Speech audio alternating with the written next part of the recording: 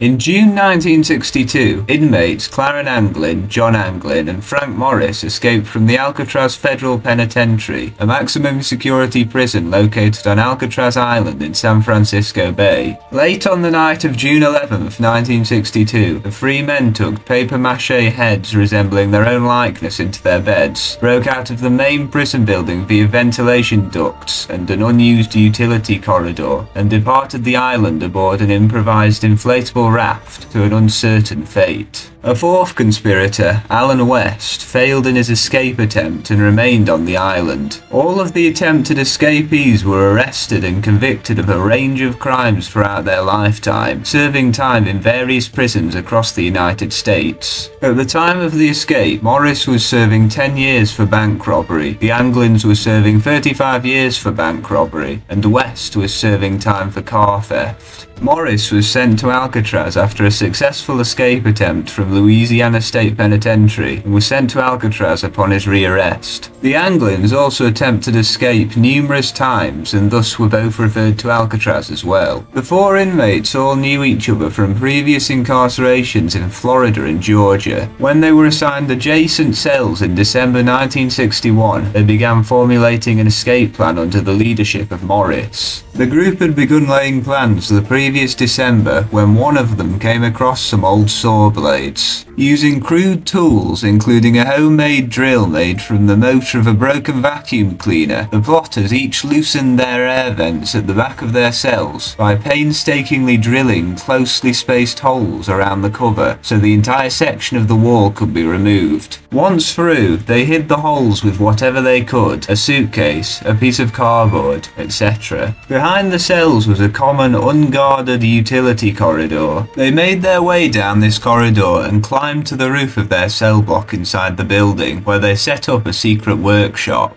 There, taking turns keeping watch for the guards in the evening before the last count, they used a variety of stolen and donated materials to build and hide what they needed to escape. More than 50 raincoats that they stole or gathered were turned into makeshift life preservers and a 6x14 foot rubber raft, the seams carefully stitched together and vulcanized by the hot steam pipes in the prison. The idea came from magazines that were found in the prisoners' cells. They also built wooden paddles and converted a musical instrument into a tool to inflate the raft. At the same time, they were looking for a way out of the building. The ceiling was a good 30 feet high, but using a network of pipes, they climbed up and eventually pried open the ventilator at the top of the shaft. They kept it in place temporarily by fashioning a fake bolt out of soap. On the night of June 11th, 1962, with all preparations in place, the men initiated their plan. Alan West discovered that the cement he had used to reinforce crumbling concrete around his vent had hardened, narrowing the opening and fixing the grill in place. By the time he managed to remove the grill and re-widen the hole, the others had left without him. As a result, he returned to his cell and went back to sleep.